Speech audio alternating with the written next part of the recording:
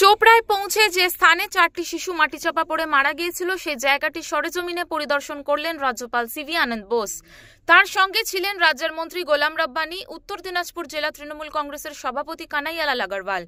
এরপর মৃত শিশুদের পরিবারের সঙ্গে দেখা করেন তিনি। মৃত শিশুর পরিবারগুলিকে 1 লক্ষ টাকা করে ক্ষতিপূরণ দেওয়ার ঘোষণাও করেন রাজ্যপাল।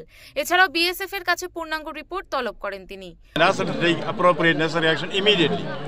Number 2, these issues will certainly be taken up with the Honorable Home Minister of Government of India.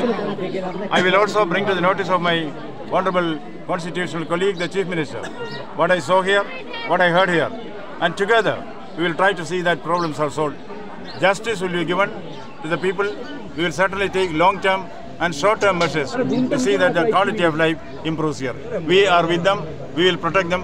Certainly, we will stand together and protect them at every stage. They are not orphaned. They will not be left alone. We will certainly do whatever is required of us. Sir, one question. Everyone claimed that the BSF is the responsible for this situation. So what do you take on that? I heard the villagers airing their complaints and grievances. I am taking it up with the BSF now itself. Then I will arrive at my own conclusion and inform. উত্তর দিনাজপুর থেকে বিক্রমাদিত্য বিশ্বাসের report, ওঙ্কার বাংলা।